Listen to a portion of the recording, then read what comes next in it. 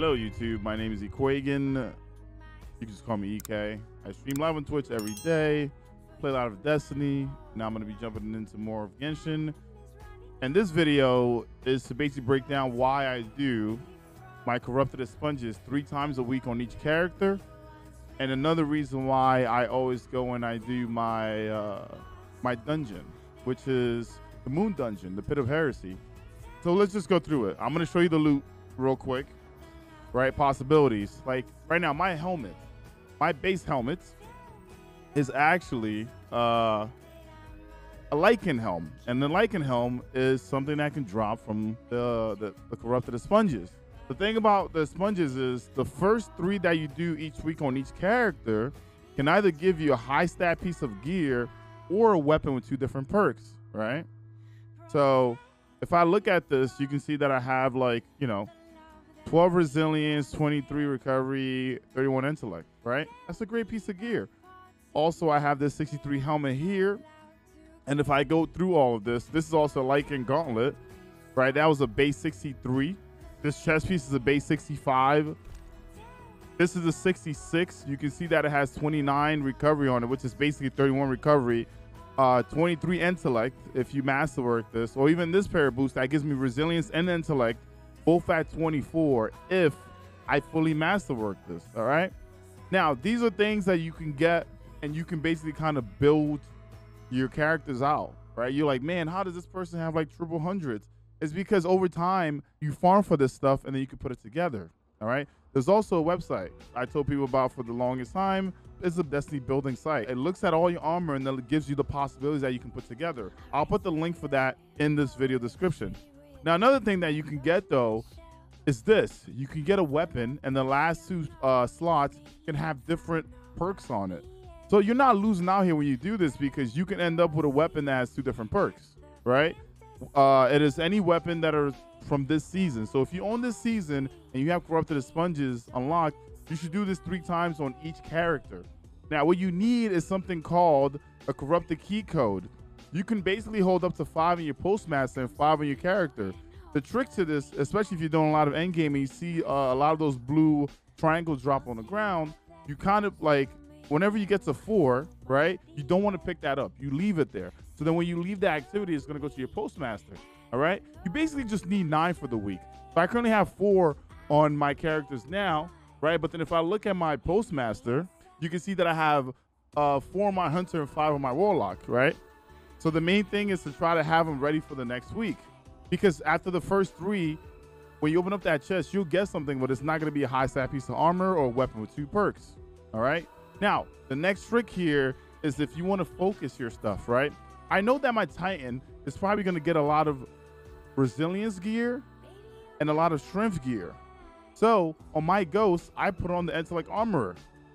Basically, that means that I get to go for resilience and intellect, or strength and intellect, right? That means that those 2 stats are going to show up. And since the game tells me that I'm going to be getting a high stat armor, I know that I can kind of distribute that. So your Ghost is also something that can play a huge part here.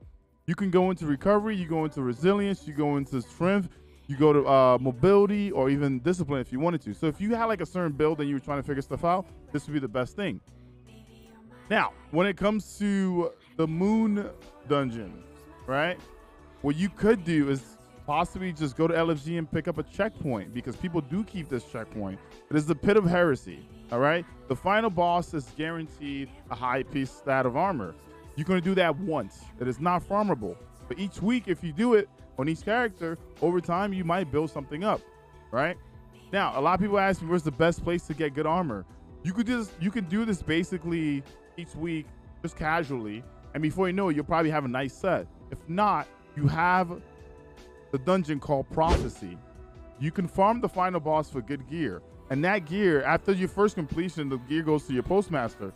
One thing to pay attention to, you can't just go to that checkpoint and farm it right away. The game wants you to do the whole dungeon first, but you can trick it. You can basically just do the first encounter, right? The first encounter, which is the big taken boss with the shield. You kill him, and then you go to the final boss. You don't have to go through the whole like shifting room or anything. You do the first encounter. The game counts that you have done it. And then you go to the final checkpoint, which is the boss, and you can farm that for the rest of the week. And it will drop you high stat armor. And I recommend using the ghost for the same thing. Now, I'm going to run this sponge here so I can show you like ways to make it faster for you. Also, when it comes to gear, exotics, base exotics, the highest you can get is 72. That is rare. You're probably not going to get that. When it comes to legendary armor, though, it is 69. So you're going to get stuff that are about, you know, 66, 67, 68. If you get 69, you're at the cream of the crop. Like, you got like one of the like highest pieces base stat armor in the game for legendary gear. So most of this is pretty simple. You kind of go through, you're going to be running down. There's going to be a wall that can potentially kill you. One way to survive that wall, there's little places that you can kind of hide into, or you can run back towards that wall. And it, like that thing that just went in front of me there, you could turn around and run through it, and you would take less damage. But this part, I mean, just take your time. You can kind of go through it. If you know how to sword skate as a Titan, you can basically just sword skate your way through this part. I generally just tell people, if you're going through here, right, take your time. You can always jump to the side if you think that thing is going to hit you, and then you can come back in. This part is pretty simple. And I would say as long as you make it to this door, you're fine. And boom, we're in. So the next part, there are multiple ways to kind of get around. If you're on a hunter, right, I would say just use stompies for this part. And then you can always switch at the end. I like to run bottom 3 Goldie with Nighthawk at the end because I know that I can basically kill the boss in one of the waves, right? So the game basically makes you do 3 waves. I normally like to only do 2 of them. So what I like to do is bring the boss almost to final health and then go for the kill. Now, this part right here is, if you want to save some time, you can do this. You can basically go to the left side here. There are multiple ways to kind of get across. You could jump up here and then go to your left.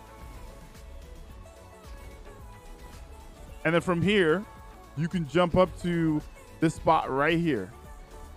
All right. And once you get up to this spot, you basically made it. All right. This is one of the ways to get here. Now I'm going to wipe and I'm going to show you basically the other way to kind of get here that I like better on each character. You can go through the right side too, but I'm not going to recommend that. So I'm just going to show the left and I'm going to show the mid. All right. This also kind of gives me time to get my super so I can explain what you can basically like skip, like how you can skip a phase here. Here we go.